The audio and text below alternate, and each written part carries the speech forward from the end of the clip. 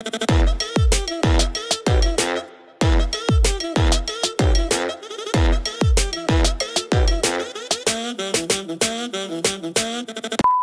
friends and family, this is Megan Moon, aka Charlotte Miiguk Saram Imidang, and we are here in me and Mr. Moon's not that beautiful kitchen. Sorry for the lack of aesthetics today. We are filming at home. So I am currently 29 weeks pregnant with twins.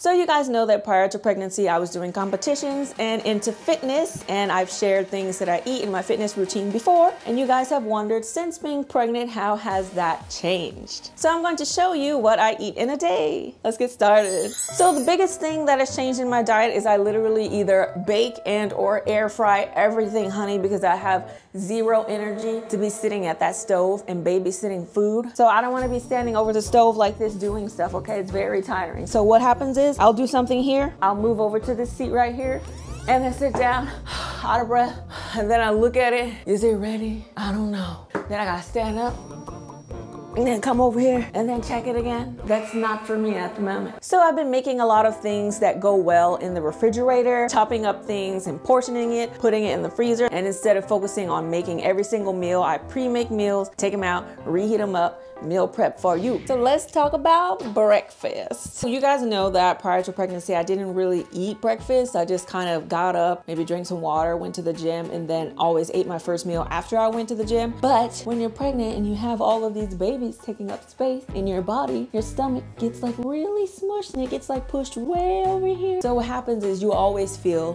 full. It's so random because you feel full, but then you're also really hungry at the same time. So how does that happen? And if you do happen to eat too much, you get so bloated and it gets so horrible. So I have to eat very small meals spaced out over the day. I've started eating breakfast every single day. And you guys know, because I've talked about it before, every morning, I don't know why, but I have to have egg and avocado in some way, shape, or form with my Louisiana hot sauce. Breakfast is always either some sort of omelet or a scrambled egg or like some sort of frittata. I just do 12 eggs, a third a cup of milk, throw whatever veggies I want, pop it in the oven at 350 for 30 minutes, and then it's done. You cut it, you freeze it, you're done. You got breakfast. Oh, these are the pre-made frittatas. So I'm gonna take it, plate it with some veggies, avocado, a little bit of fruit, and boom, you got breakfast in like a minute. And now for the secret ingredient, Louisiana hot sauce. I'm from the South, y'all. Can't take the South out the girl. That's why I'm in South Korea too. Hot sauce. Yeah. This is actually a Korean citrus fruit called redhyang. It's only available for like 2 months out of the year and grown in one area. It is the best orange you will ever have in your life. And I can only eat about this much food at a time. It looks like a lot, but I mean, salad is not that dense. This is, you know, not that heavy. It's really not a big meal. But don't fret, because I will eat again in maybe 1.5 to 2 hours. So then after breakfast, I typically go to the gym, and after my workout, I like to have a nice protein shake. Baby Booster. We are not sponsored by Baby Booster, but I love this. It's a pregnant woman protein shake, and it's nice because it has no artificial anythings or colors or preservatives, soy free, and they make sure they check it for heavy metals, which is why it's safe and okay for a pregnant woman to use. And it's really nice because it has folate in it. It has like vitamin B12 and stuff in it as well. One of the things that they promote is that it helps to soothe the morning sickness because it has a lot of the B vitamins in it, which helps with morning sickness, and it's kind of soft on the stomach. So a lot of women, when they're having morning sickness, they were taking this, and this is actually how I found it. I'll either just mix it with my teamy greens or my water or my favorite plant milk, and then I have like some fruit with it on the side, or I'll take the fruit, freeze it, throw it together, and then have some sort of smoothie. But today we are just going to have the protein shake separate and have the bowl of fruits and Greek yogurt, which is one of my favorite post-workout snacks. But you guys know that I love my sweet potatoes.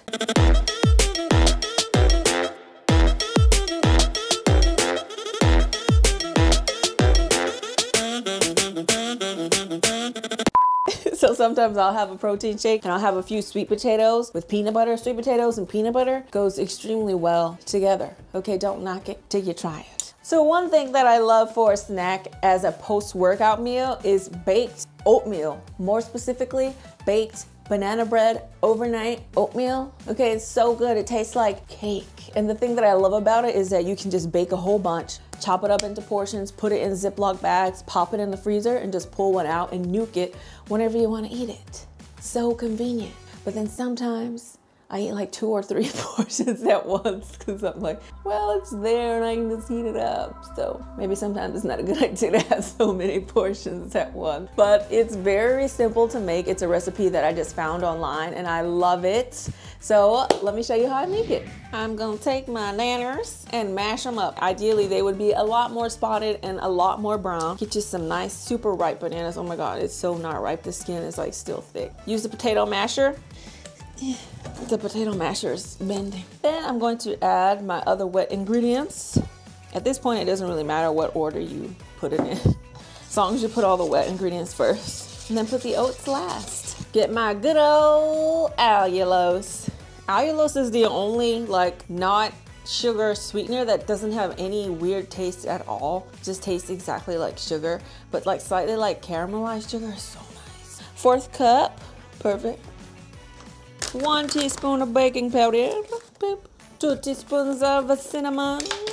You can actually just flavor it however you want with whatever like spices that you want. 1/2 teaspoon of nutmeg. You could probably use just allspice in place of all of these things too. That would be pretty good. A little ginger, make like a gingerbread one. 4 teaspoons salt, 1 teaspoon vanilla. Boop.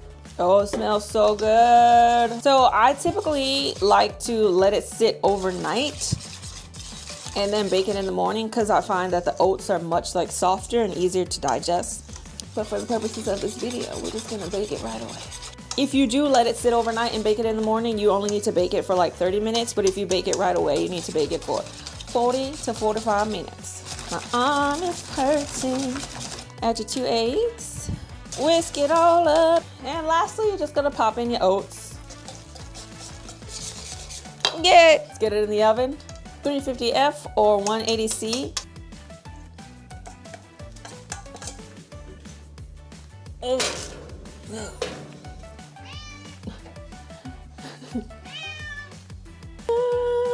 Look at that. So I've cut me a slice, and typically I put various toppings on it. I'll make some kind of like frosting with like a protein chocolate sauce. My favorite sauce at the moment though is PB2 powder and sugar-free Mrs. Butterworth maple syrup. I like to mix it together like so.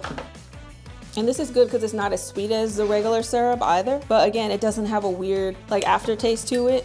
When I serve it to people, they don't even know that it's the sugar-free version. And then I just like to spread it over top. And then sometimes I'll slice some fruit or chop up some nuts.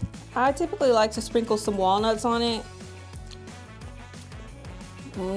So on to the next snack. Typically for this snack, I like to have my homemade bread. I love making bread at home, especially whole wheat bread with various like grains. Spelt bread is one of my favorites. Instead of doing all the manual labor of like kneading the bread, girl, bread makers. If you didn't have one, you need to get up on it. They're literally like 150 bucks I think I spent for this. I just kind of grabbed the cheapest one. I was like, whatever, and it works like a charm. All you literally have to do is put all the ingredients into the bread maker. It mixes it, it kneads it, it rises it, and bakes it according to what crust you want. So you can click light crust or medium crust or dark crust. 3 hours later, you have a bread. That's it. You just throw everything in and it's done. How awesome is that? So this is a bread that I made. It has like oat and flax, a little bit of cornmeal, a little bit of millet, whole wheat, spelt. Basically, I just took all the grains and threw it up in there and put it into the bread maker. And I found that whatever recipe you choose works pretty well. And I like to have some sort of toast. My favorite toast that I've been wanting these days all the time is hummus toast. Okay, I've been crazy for hummus. Hummus and veggies, hummus and bread, hummus and salad, hummus and...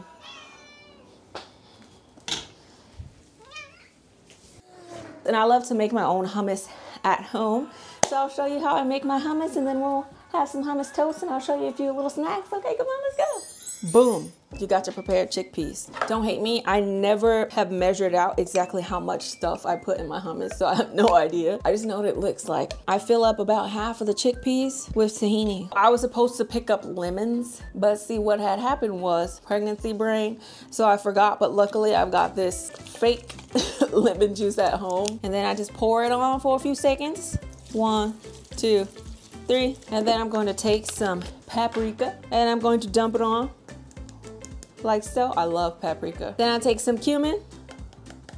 And then I take some minced garlic. I love garlic, so I put about this much. And this particular can of chickpeas is already slightly salted, so I won't need that much, just a little bit. And then because I'm not using oil, I do put a little water. And you can put it in the food processor, but nowadays I find the immersion blender works wonders.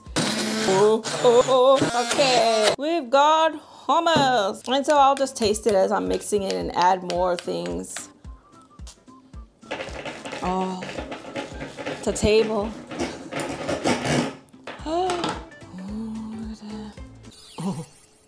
So we're just gonna use fresh bread without toasting it. Gets a good amount of hummus on there. Today I'm just putting some lettuce and like little fried garlic flakes, a little bit of onion. Let's bite it.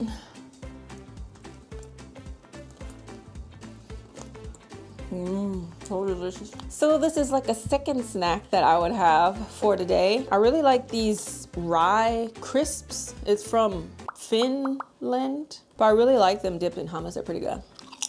So you know carrots and hummus, you guys know, but you might be like, what is this? In Korea, these are called oegochu. They're not spicy, but they're kind of crunchy like cucumbers. You guys know that I have a slight cucumber allergy, so I kind of use them in replacement of cucumber and like salads and stuff. They taste really good in hummus.